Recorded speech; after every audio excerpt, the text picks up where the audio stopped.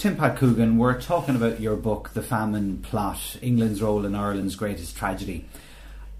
Was the famine a plot by England and the UK? Well, that question is really a bit, what they call a leading question or blunt question in law. It oversimplifies the issue. The famine occurred as a result of the circumstances in Ireland, the awful land system, the overcrowding, which had reduced some 3 million peasants to living in mud cabins, one room, sleeping on the floor with men, women and children, maybe animals walking in and out. And with the tiny amount of land that they were able to afford, only able to grow one crop on which they depended, the potato. And when the blight struck, there were two ways to go. One was to alleviate famine, and the other was to, behind the cloak of famine relief, using the word relief, and using a whole lot of manoeuvres, including inveighing against the lifestyle of the Irish and their laziness and excessive procreation. Yeah. And even the fact that they used lazy beds to grow their potatoes was taken as an example of their fecklessness, and this was all the work of divine providence to put down, punish the people for things like Catholic emancipation and the Minute Grant, and so on. Now, the first method of trying to alleviate the famine was the one chosen by the minister in charge, Prime Minister Peel, when the first blight occurred in 1945. Which wasn't the most grievous one, but he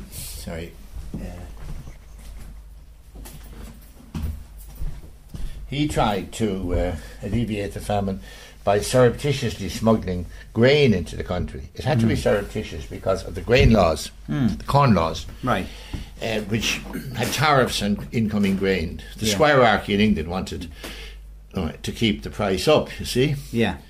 Now, for England's own best interest, it was important to get them down, because they now had a huge proletariat beginning to grow in the new cities of Victorian England, and workers who wanted cheap food.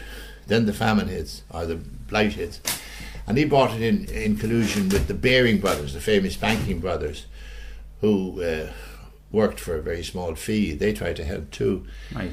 He didn't like the Irish particularly. He'd been over here in Dublin Castle, chief secretary or something. But he... so Peel made some attempt. But he made every attempt. Yeah.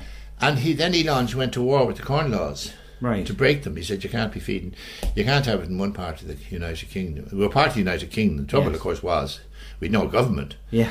The outcome of conquest of centuries, every decision had to be made in England. With all the pomp and flummery of Dublin Castle, they're only flunkies. The big decisions are made in England. They administrated Ireland, but the troops and all that the rule of Ireland was done from Whitehall, from London. And anyway, he made this Homeric battle and got the corn laws changed, but it was spread over a 3-year period, so it didn't really help during the famine.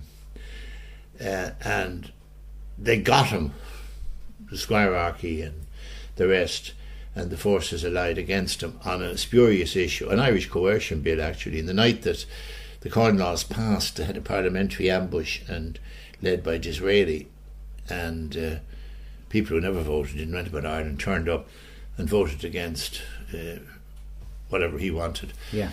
He didn't have to give over. He'd had such agony over the corn laws, and he was so tired and fed up that he resigned. And that let in the Whigs, the Liberals. And it also let in,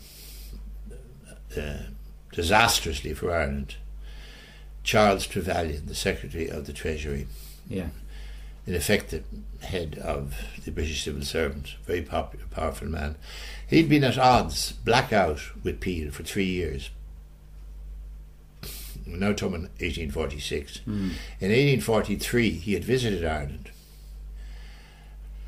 And he was the embodiment of the anti-Celt, anti-Catholicism, disdainful Bible reading, aristocratic Protestant. He didn't like. He came back and he gave them a lurid account in the office of Peel of what he'd seen, man-to-man, confidential, talking to the Prime Minister and to whoever the Treasury Minister was at the time, his direct boss. And then he walked out of the office and he wrote, allegedly an anonymous article, but everybody didn't know who wrote it. I've just come back from Ireland after 6 weeks, you know. Yeah. It's a 2-part lengthy article. Uh-huh. And it reeked with anti-Irish sentiment, anti-Catholicism, anti-Celticism. Immediate and terrible war, rebellion was being fomented. O'Connell didn't know what the hell he was doing, and he knew very well he wouldn't get repeal, and he was really in the grip of the priests. He was, you know, driving a stagecoach full tilt, but suddenly the reins had been taken by a man in black sitting beside him, a priest, you know. Yes. This kind of stuff. So Peel was horrified at this breach. He said the man must be a complete fool to do a thing like that, or else whatever he is. But they didn't get on. So for 3 years over Ireland, there was hostility between Trevelyan and the Prime Minister. He was so powerful he didn't fire him, though, or couldn't fire him. Now, if you read I don't know why other historians have never done it, but I'm the first one to reproduce the letter. And it really is appalling. It could be written by Goebbels. This is Trevelyan's letter. Trevelyan's letter. Now, basically his account of what he felt. What he did, Ireland. but his attitudes at one count. Now, in 1846, this man is sitting in his office, and in comes the Whigs, and he and the incoming Chancellor, Sir Charles Wood, get on like a house on fire. They have the very same attitudes. And Trevelyan, in turn, became the Tsar of Irish relief. He was the theoretician. And the Whigs, of course, were devoted to the political economy theories of the day. There was a thing called the London Political Club, and you've heard of Adam Smith and free trade, and the belief that if men are unemployed, it's largely their own fault, and if they're poor, you know, it's their own fault, and the state has no call. They have no call on the state, etc. If the parents won't do it, nobody else is anyway. It's up to them. Yeah. And they also had a belief in the virtues of hard work and admirable things, and this providentialism thing, that it was the will of God, you know, and punishing them, punishing the Irish for their manifold sins, popery, etc. After the Corn Laws debate, party discipline was shattered, and while the new Prime Minister John Russell was probably sympathetic enough to Ireland in some ways, he was a Whig, believed in all these doctrines, and he couldn't really control them because there was a coterie of very powerful. This is the second point now that I make that I don't know why other historians have not made. The second point was that you've heard of Lord Palmerston, haven't you? Yeah. Lord Palmerston, Lord Lansdowne, Lord Cranrickard, and Lord Monteagle, for example. They were all extremely large Irish landlords as well. Yeah. And they were very much in favour of clearing the land of the surplus peasantry. Monteagle was more humanitarian than the others, and he raised this thing, he was protesting about the unfortunate peasantry and how are they going to live. And Palmerston said to him at the cabinet table, look, we all know that the solution to Ireland is too many people in the land, they have to be cut off it. And it is recorded that there was, quote, a shudder, and they turned back to other business. Now, the other business could have included anything for an empire. For example, they might even be talking about what else they did at the time, to give me an example of their general attitude to the world. The Opium Wars in China. They forced the Chinese against their will to accept the opium trade because English merchants are making a fortune out of it.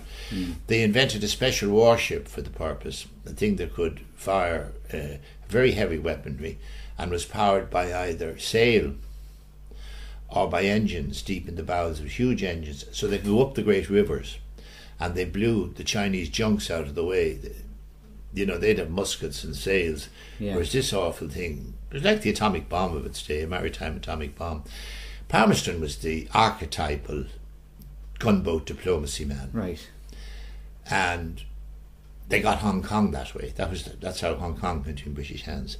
So those gentlemen were not particularly soft-hearted. Yeah. And they had an Irish incentive also to get their land in order to grow cattle. Okay. These tiny rents and jumble of leases, crazy. So they're possibly looking for Irish land to develop their own agricultural and business They weren't needs. possibly looking for it. They owned the Irish land. Right. They said, for example, Lansdowne would have had about 100,000 acres. And the system of welfare, such as it was in Ireland, was workhouses. And the country was divided up into unions, so many adjoining estates and areas. And there was a workhouse in each one. But the trouble was, the workhouses were fewest, and the landlords were brokest in the areas where they most needed them, west of the Shannon, from Dingle up to Donegal. And that's where you get the terrible deaths. Mayo was the worst, Galway, Sligo, Kerry, Cork. They were the worst areas.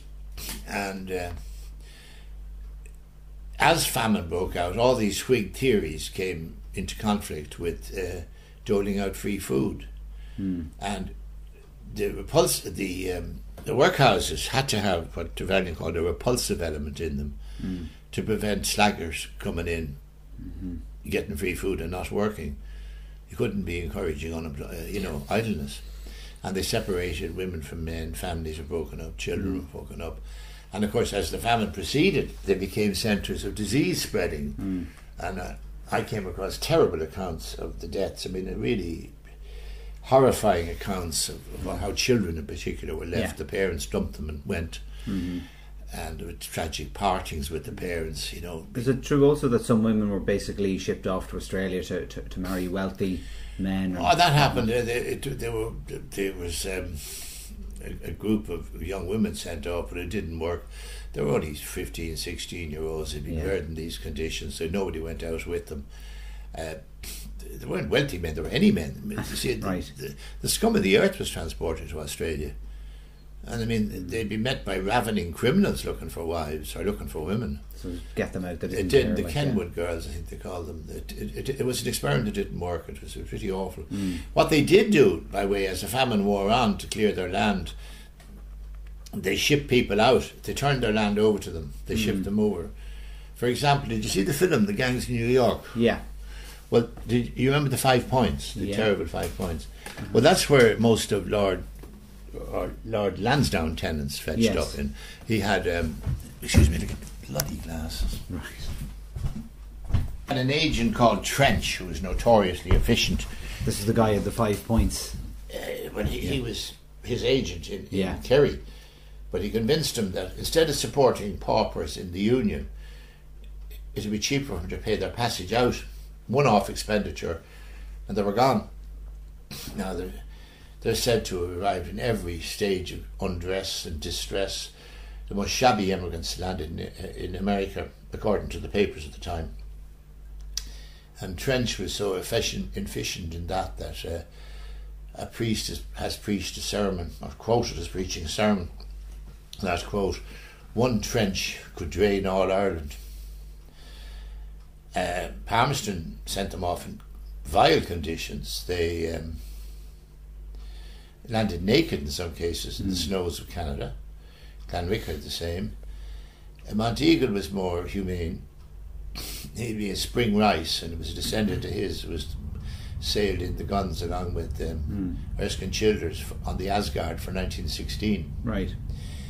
They had a bit of nationalism in, but while they did at times run very efficient schemes. For example, after the leadership given by the Quakers, they set up soup kitchens, which worked very well. Yeah.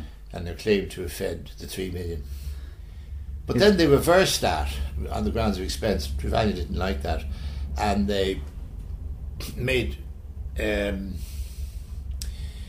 conforming to the workhouse philosophy and the Whig philosophy that you had to work. They made relief contingent on outdoor works, like road works, 10 pence a day or something. And sometimes those roads were 4 or 5 feet under snow, so they couldn't be worked on. So people were standing around waiting for the work to begin and dying of starvation. People who weren't strong enough to work and died of starvation. And above all, the workhouse. And I don't know, it's hard to explain why, I can't. At one stage, they changed the workhouse rules so that only able-bodied members of families could be admitted. So the weak basically ones, everybody was left on the scrap. yeah, the weak, they were left outside. I mean, the Yeah. people who should have been sheltered, the stronger people would have survived. And even in the workhouses, you've likened them to concentration camps in many ways. Oh, it's nearly a libel in concentration camps. Yeah. To this day, if you go down, imagine just go down to Skibbereen, well, obviously the confines of the dimensions. I've visited a few workhouses and I visited some concentration camps, and it's the same architectural aim to make you feel enclosed and inferior. He who enters here, leave hope behind, kind of thing, you know. But forget that. The amount of space available to each person is portrayed in Skibbereen very simply and very effectively. There's a tile, 22 inches square, and that was the amount each person had in a workhouse. Men, women and children, and they were ravaged by fevers, famine fevers. The children in particular died in awful conditions. I mean, the descriptions of that really moved me. Shocking, yeah. And I mean, no excuse of economics or anything could have spared it. Now, one other point to make about it, about overall responsibility. When the potato blight burst, O'Connell and other leaders of the society knew very well what this entailed. And they visited the Lord Lieutenant or the Chief Secretary, whoever he was, Lord Heytesbury. This was even under Peel. And at the outset, what they wanted was what would have alleviated the famine too. It's what's alleviated, of course, not completely solaced. But what they proposed is what is done today by NGOs all over the world in a famine situation. Close the ports to exports of food. Distribute the food locally. Ban distilling. That's a very important thing. The amount of corn went into that. Yes. They wanted levies and loans raised on the strength of the Irish forests, and all the kind of relief schemes you can imagine put into operation. Wasn't done. And we exported food all through the famine. Yeah. And one of the things I take issue with the Irish academics, particularly the UCD school, they would argue, some of them even today, well, I mean, even if they had done all that, that wouldn't have made up the loss of the potato.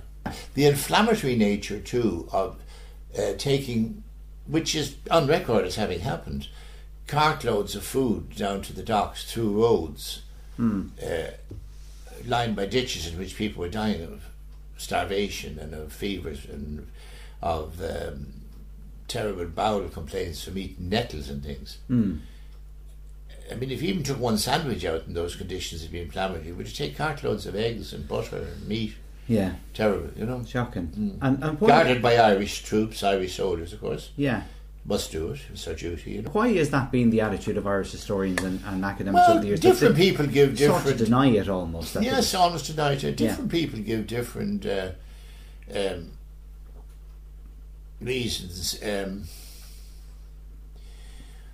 One would be that they're taught in English universities or where. Yeah. Professor Joe Lee says that, I quote him, that they'd be afraid that they could be accused of Celtic exuberance if they started, you know, if they started justifying our claims. Yeah. There was what he was doing there now, for example, just to give you an example of it, probably a fellow was taught by them. Apparently there was a review of a program I did with Pat Kenny, and he said what a lively and entertaining and provocative interview it was, and congratulated me on the use of the bon mot and that kind of thing, but said it was historically doubtful. Well, how would he know it's historically doubtful or not? He hadn't read the book. He just thought, I mean, he didn't see my sources. He wouldn't have read the Trevelyan letter, you know. Yeah. He wouldn't have realised that Palmerston and the others were sitting at the table with all these Irish estates.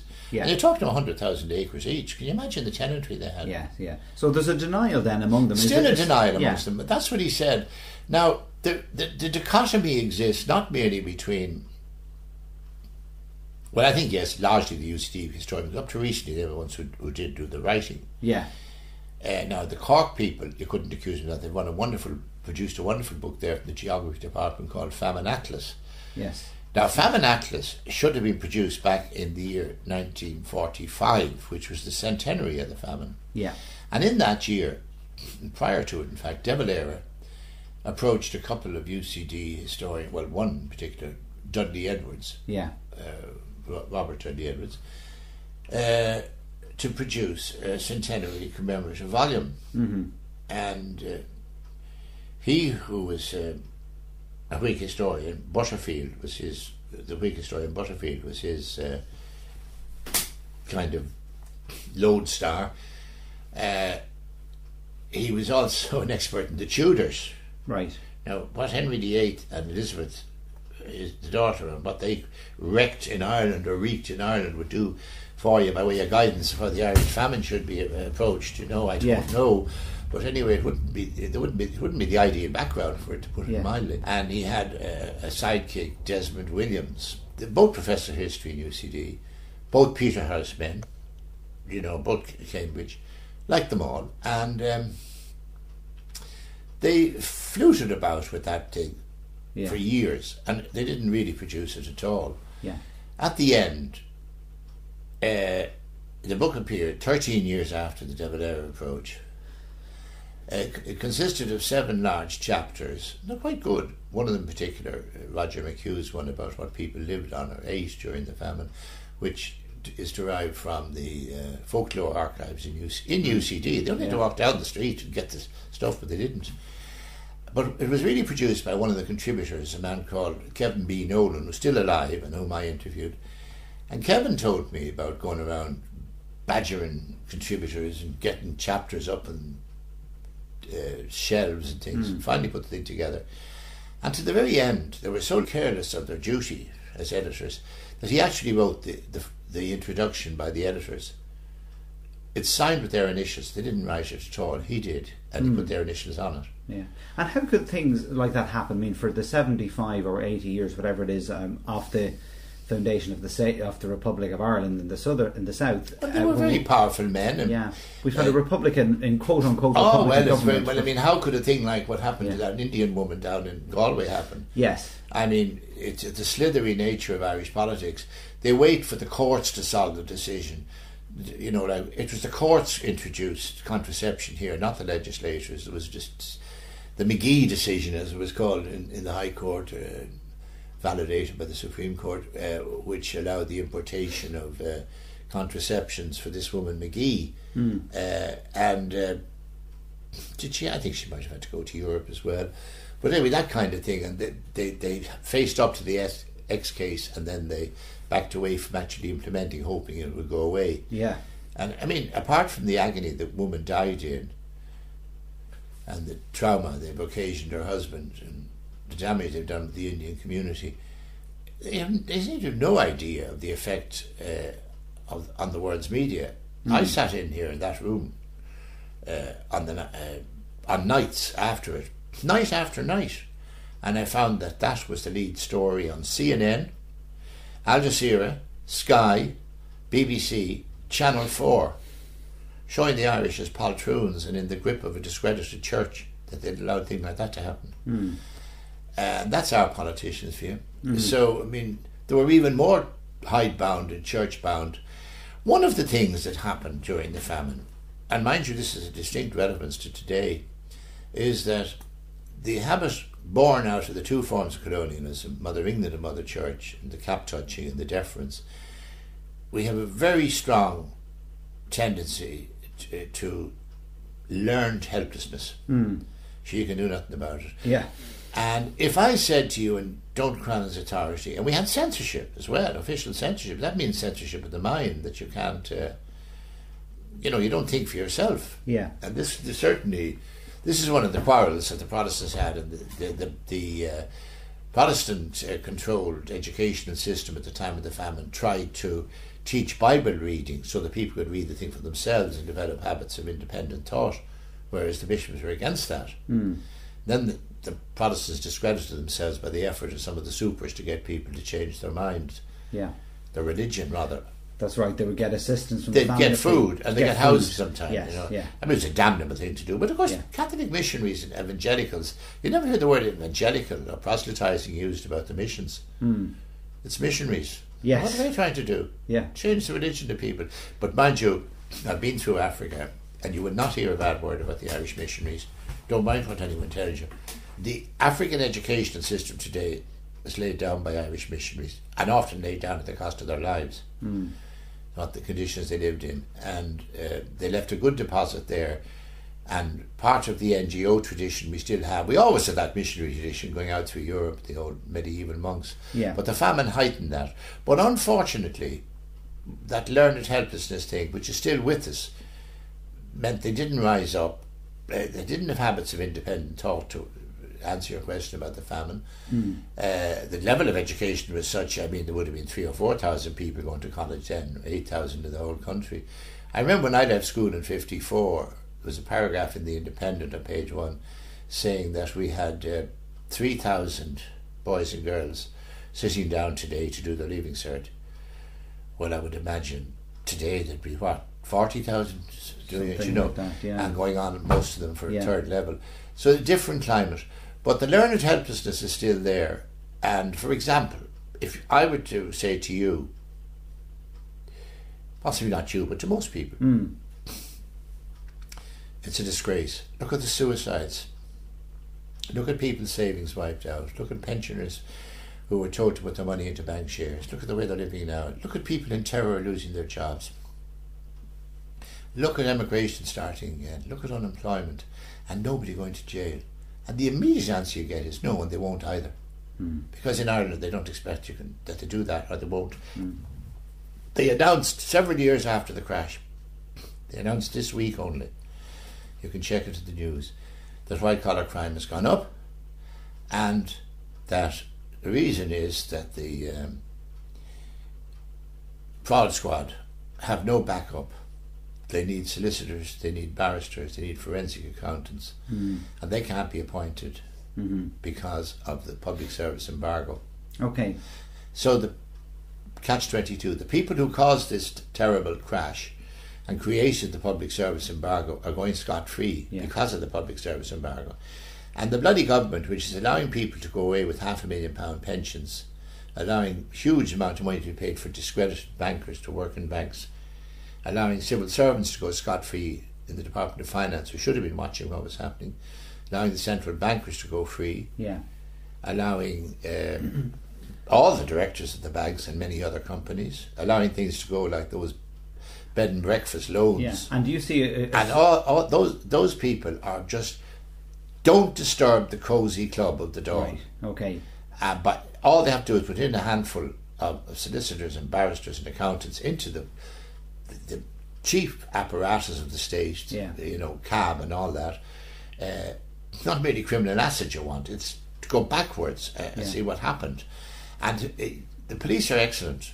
Don't anyone tell you they're not. They could get the evidence, but they can't carry the war in the courts. And do you see this as somewhat connected to what that's learned helplessness? Yeah, I do. Yes. People should challenge that. Yeah. They should demand it. Yeah. Now, I'm very glad that as we're speaking, the trade unions have at last brought people out in the streets today. Okay. I don't know how it'll go, but I mean, it's monstrous that the decent people of Ireland who are suffering all these agonies, and it is agony. I don't accept the word austerity. It's hardship is the word we should use. I mean, there's hunger back in Ireland.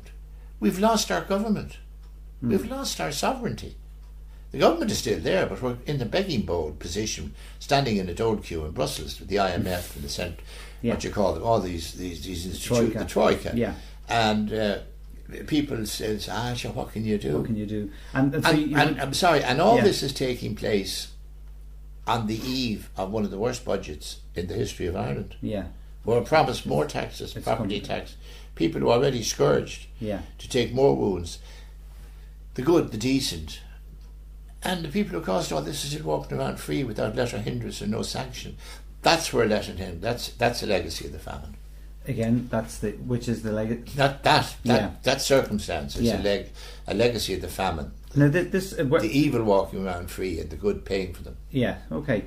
Now, there was a belief, based on what you were saying, a belief, probably even more than a belief, that among the British establishment that this famine was good for us in some certain way. It was God's lesson or something like that. That was providentialism. Yeah. That was widespread. Is there any evidence that they applied the same belief to their own people back in England?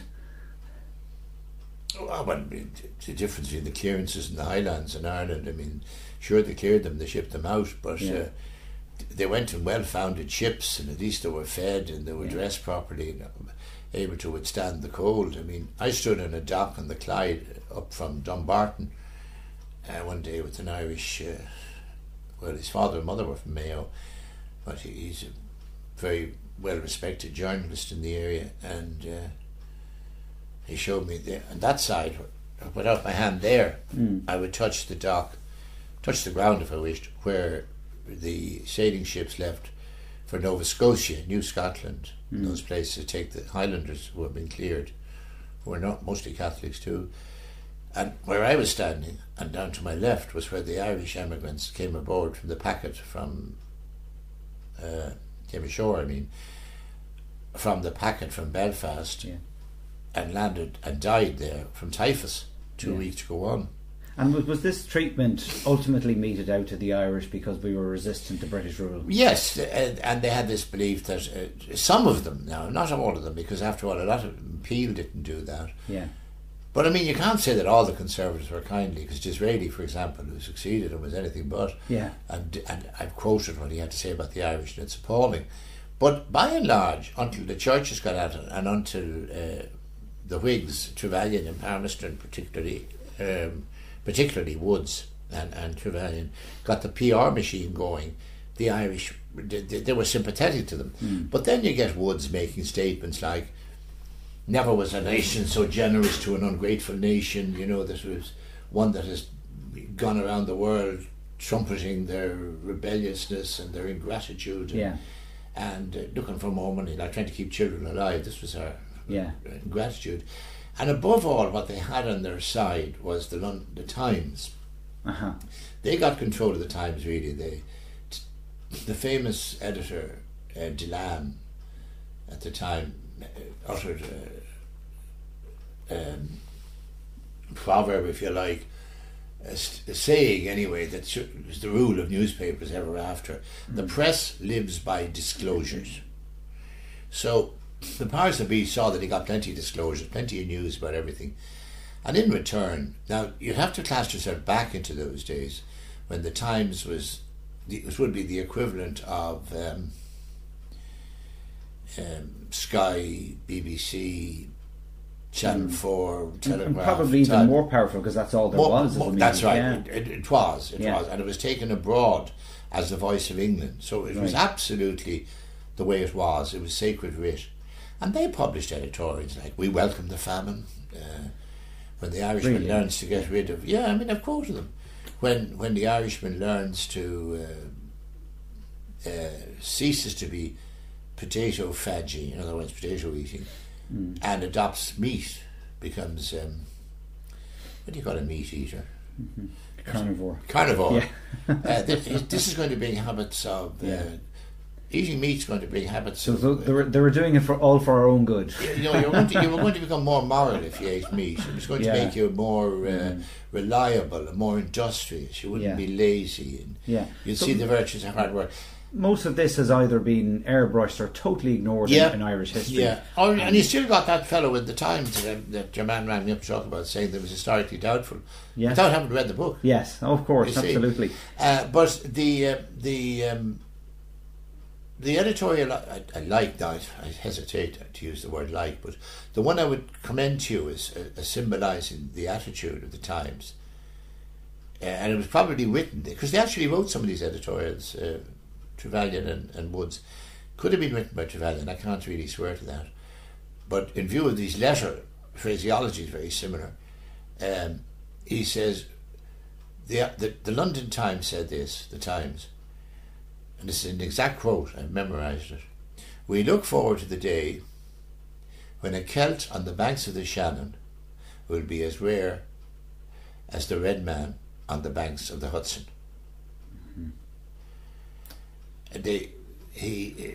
Famine relief. They pointed to the outburst of generosity from the ordinary public at the start, and some of the English worked really diligently in famine relief committees and gave. Big people like Rothschild and these fellas worked and gave their offices over to it. Right. But actually Trevelyan didn't like that.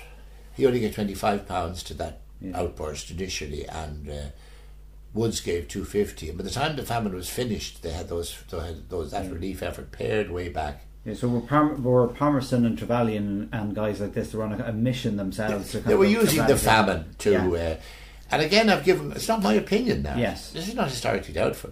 I have quoted Woods and Trevelyan saying things like, to people who would object, like, I think it was Monteagle who wrote to Trevelyan, he knew where the power lay, pointing out the evils about to befall the peasantry in one particularly bad winter, could have been 47 or 48. Remember, this bloody thing went on from 45 to the deaths really set in. Nobody died under Peel from starvation, but from 46 to 51, by God, they did. And to show you the duplicity of the lies, in 48, Trevelyan published a book, The Irish Crisis, showing his great efforts and what he had done, and claiming the famine was over. Terrible deaths still to occur in awful conditions. But anyway, just to finish out, to give you an example of what they were glossing over and what they were saying, when people, we'll say it was Monteagle, or it could have been anybody, complained, there's a letter there in which he says, you can't, look, it's not bad really, I mean, things are going well enough, we're getting rid of the middlemen. The middlemen were the people who took the big chunks of land from the landlords and rented it out at ever increasing rents in small lots to these peasants who were living on them and growing the potatoes. Yeah. So to get rid of them. But your man wasn't writing about middlemen or economics, he was writing about the need to save the starving. Yeah. And this is what your man thought was the silver lining in the cloud. Yeah. And he talked about that silver lining, and a divine providence is doing this and a divine providence is doing that. And he had a phrase which both he and Woods used all the time. Woods seemed to use everything he said. Yeah. He said the situation will only be remedied by natural causes or natural events. I forget which he used. Natural events, natural causes. Anyway, natural events are, if you evict a woman in her 60s barefooted with no rain gear, the granny say, and her children, and her, her daughter and her husband, also no rain gear and barefooted, and their children, in the middle of a January sleet storm, natural events will take care of the problem fairly quickly. And you use that kind of emollient language. Woods refused in very bitter editorial he got, and very in the Times, to justify. We talk about the ingratitude of the Irish, to justify his refusing a particular loan of 50,000 or 100,000, 250, I think it was 50, for children alone. Yeah, I wouldn't even do that. Trevelyan stopped another thing during the winter. Surplus army clothing. Yeah, was gone old or was surplus requirement. He wouldn't allow that to be distributed in Ireland to the people to cover the nakedness. So effectively, even today, would you say we have let the British off the hook in relation to the responsibility over the famine? We have, yes, and I think we had Tony Blair's comment. Tony Blair now deserves more credit over Ireland than any other English Prime Minister. I know from my knowledge, as they say, of my knowledge.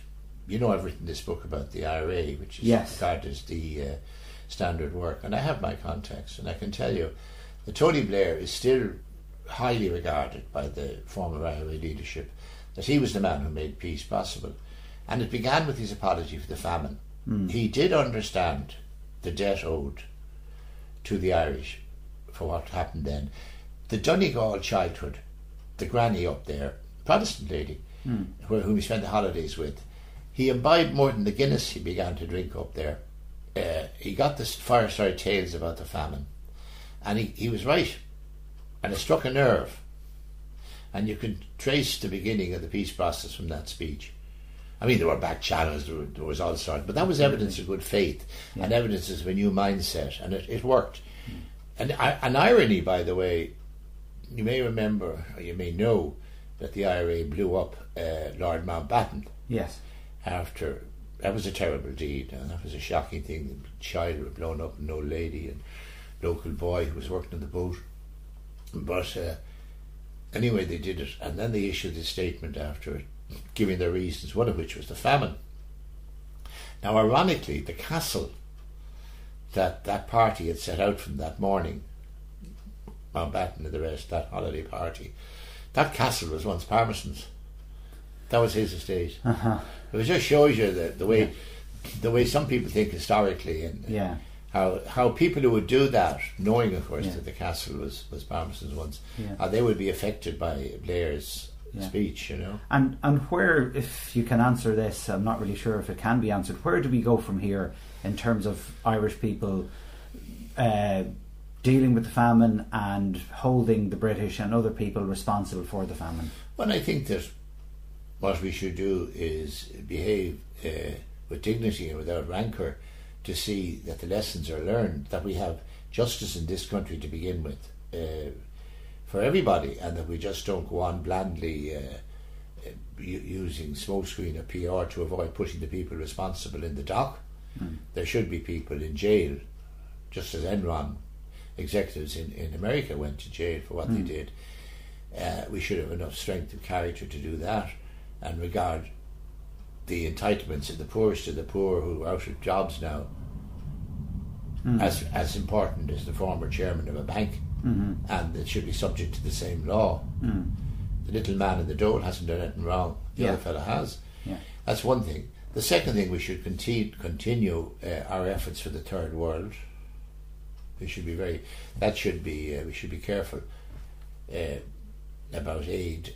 I mean, John O'Shea had many faults, but one thing he hadn't was he wasn't stupid, and he did a lot setting up that goal organisation, should be remembered to him, which again is based on the missionary tradition and the famine. And he said all along, he was saying it publicly, we shouldn't be giving aid to Uganda, that they were corrupt, and they had enough money apparently to wage wars in neighbouring countries to get at the diamonds, so why were we giving them money? And now it proves that millions went down the tubes there. We should stop that, because apart from that being wrong in itself when we can't afford it, it also makes people leery about continuing with foreign aid. Well, we should continue. We have an obligation on us, given what happened, to continue being good. Sorry, I don't get asked out to dinner, but I get asked out to the demos. Good stuff. And so you're saying the putting people to jail over recent financial scandals, continuing aid. Is there anything else we should do as well? Try to be as humane and as decent a country as possible. Treasure our sovereignty. Treasure our sovereignty. I cannot say that loud enough.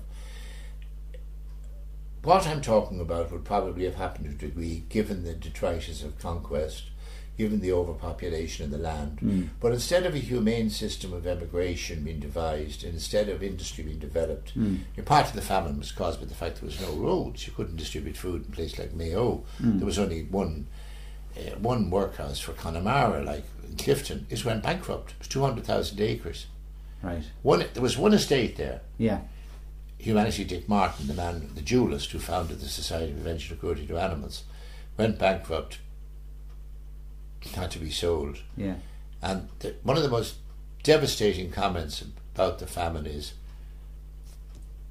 there's a note in the prospectus of the auctioneers assuring would-be buyers that the estate is modern Connemara. That's what it was. It was that big, 200,000 acres. And they were assuring prospective buyers that the people named in the 1841 census as living on the estate were no longer there. Yeah. Now that means ethnically cleansing. Yes. Face it was ethnically cleansing. 200,000 acres, given the subdivision of land, given the size of families, represents at least 200,000 people, if not more. Gone. Yes. Like chaff. And for those crimes of ethnic cleansing, oh yeah, and I say flatly in the book. Yeah, how do we hold the British responsible for that? I'll tell you one of the things that's happening, and I'm supporting it, but I just want to go back to the question of sovereignty. Yeah. That happened because we had no government. We were appealing for the crumbs from the rich man's table in Whitehall, and unfortunately the man sitting at the head of the table was Charles Trevelyan, and the man sitting at the other end of the table was Charles Wood. And now it's a different table in a different city. It's in Brussels, and sitting are the European Central Bank, the IMF, and the other member of the Troika, another bank. Yes. And we're completely at their mercy, and they're dictating these cuts We need the money, we have to take it, we're very glad to get it. It was our own fault in many ways. Laxity, we had a drunken Prime Minister and a dying Finance Minister. What Bertie Ahern was doing as Finance Minister in his time, when all this was building up, and then as Taoiseach, I don't know, but I'd like to hear it at a tribunal or something. I'd like to hear him give an account to the Dáil of what he thought he was doing. I mean, what I remember him saying was that he'd wonder about people who were criticising the Celtic Tiger and worrying that a bubble would burst. He was said, his famous comment was, you'd wonder about people who are that miserable that they wouldn't go and commit suicide. Yeah. Well, by God, a lot of people are committing suicide now. I can tell you that in Glasnevin and in the local undertakers, they've told me that suicide rates in this country are up by 50%. So I'd hold the Irish to account before I'd start holding the British to account. But I think it's important for them to understand our susceptibilities and why there is mistrust of England. I mean, the Crown, and yet it shows you there's still an affection for England, because the Crown is the symbol of oppression, yet look at how popular the Queen is and the royal family are. And absent the North, there's no reason for us not to be friendly. You can see how friendly they are to us, to our soccer players, to our athletes. The British are very popular on BBC, Irish on BBC, etc. We've always had our friends over there.